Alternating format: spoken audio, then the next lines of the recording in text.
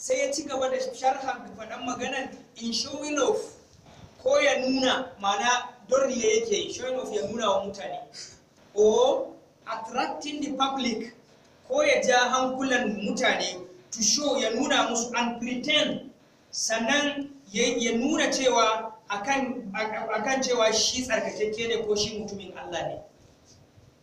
Kenan tafsirin Bible kenan ko? Bible ne ana.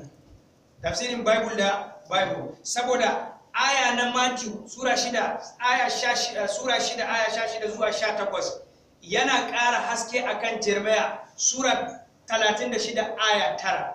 Sannan kuma yana maida mashi JJ Omoshi akan cewa in ma bai san littafin shi ba, ko kuma dai son zuciya, amma dai ga ka'ida a Bibilance yadda in kai azumi zai zama riya, yadda in kai azumi zai zama munafunci da sauransu. Mu kuma mun fara karatun cewa in ba mumini bane ba wanda isa ma yayi azumi.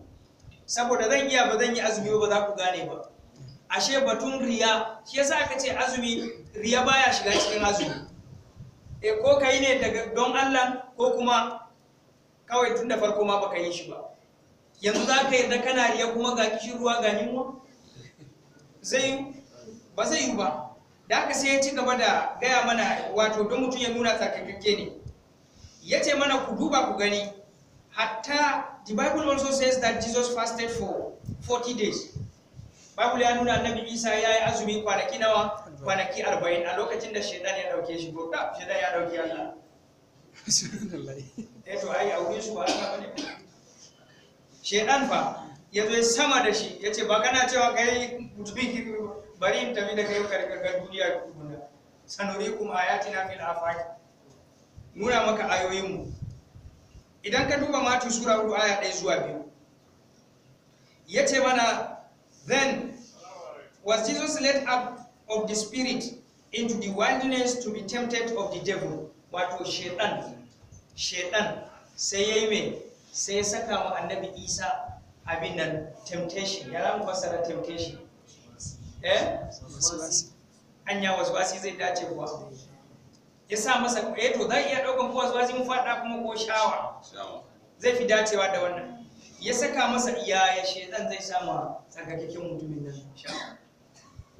Shedan ya sa masa wannan. Sannan ya dauke shi, ya tafi da shi. And when he had fasted 40 days, da ya azumi kwanaki 40 and 40 nights, da darare 40, sannan he was afterward, daga baya kuma sai me ya faru, sai ya kamu da jin yunwa. Allah kuma da jin yunwa ta yaya? So da haka sai ya nuna mana akan cewa yadda su suka faɗa, ashe wannan yadda shi ya fassara cewa a munafunci azumin musulmi suke yi ba don Allah ba, to wannan ayoyin sai suka karyata dukkan bayanai wato da yayi. Ina fata an gane. Wannan shine a takaice. Ya ayyuhal ladzina amanu kutiba alaykumus siyamu kama kutiba alal ladzina min qablikum la'allakum tattaqun. Wannan sai nuna mana annabawan Allah gaba ɗayan su Allah ya wajabta musu azumi. Sai dai kamar yadda muka ce, muka dauki fasarar su Imam Shafi'u, irin watan Ramadan da muke yi shine su ma aka wajabta musu irin wannan, da irin kwanaki da sauransu. Ala ayi hali su ma Allah ya wajabta musu azumi kamar yadda ya wajabta mana wato abin nan azumi. Na ga ya kamata mu